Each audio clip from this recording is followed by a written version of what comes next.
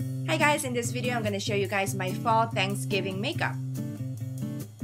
Starting off, I'm using my Too Faced Primed and Poreless to mattify and smooth out my skin. I mainly use it on the areas where I get the most pores.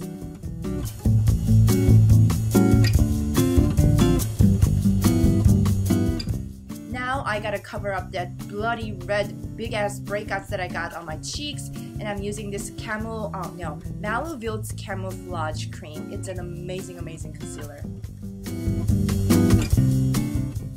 To brighten up that highlight area, I'm using Maybelline's Instant Age Rewind Concealer. Now I blend out all the concealer by doing a lot of dabbing.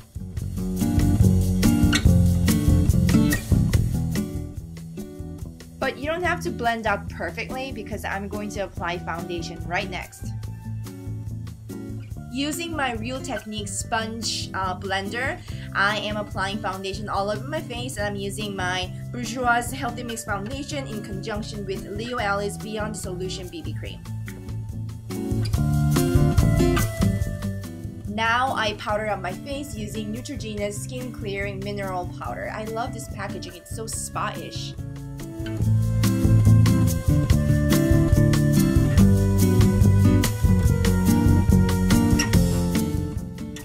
Now for brows, I'm using Rimmel London Eyebrow Pencil in number 2 Hazel. Pretty much the brow routine for me is combing it, outlining it, and filling it.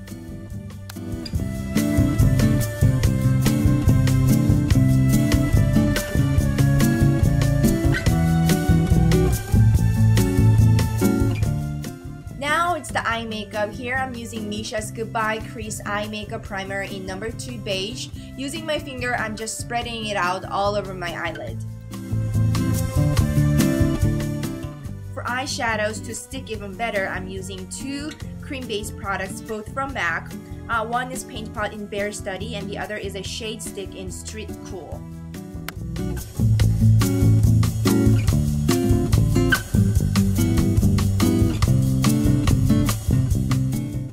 Make sure that the darker cream base is blended out nicely.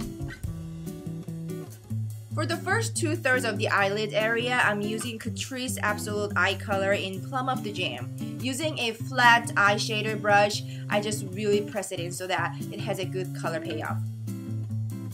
For the remaining 1/3 of the area, I'm using MAC's Golden Gaze Mineral Eyeshadows to give it a little more goldish, festive-ish kind of fun color. For blending / transitioning color, I'm using MAC Single Eyeshadow in Moleskin. Make sure to soften out the edges. For that purpose, round brushes make the job so much easier. Let's make it a little darker. Here I'm using Urban Decay's Naked 2 palette in this shade Busted. Basically, just darken up the outer V area.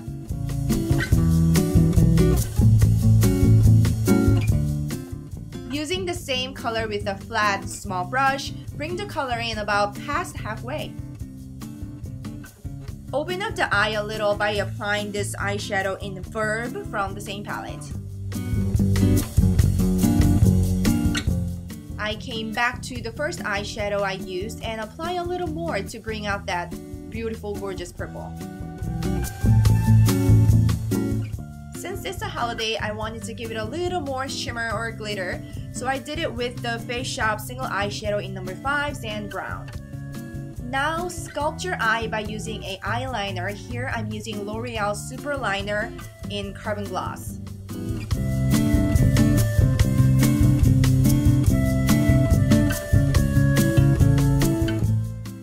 This is optional, but I pop on a pair of lashes from Red Cherry. They're in number 43.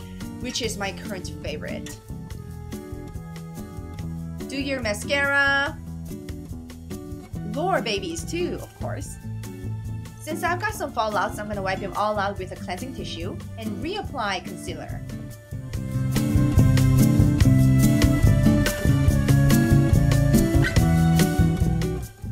Using Revlon's Photo Ready Bronzer, I'm going to bronze my face. I'm not gonna make it too intense, but of course, to give you some shades, I'm applying my bronzer on the backs of my cheekbones, temples, course, the jawline, because I've got multiple chin. Oh.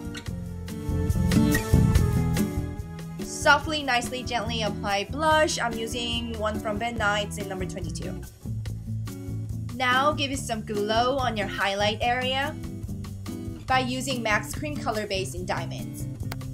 Since it's fall and it's Thanksgiving, I wanted to create a burgundy lip, so I used this precision lip liner from Catrice in number 60, Very Berry, and I used it almost as a lipstick. To give it a definition and to intensify that red tint, I used this lipstick from Misha, and it's called Signature Glam Art Rouge. And that's a wrap. No, not yet. I still gotta do my hair.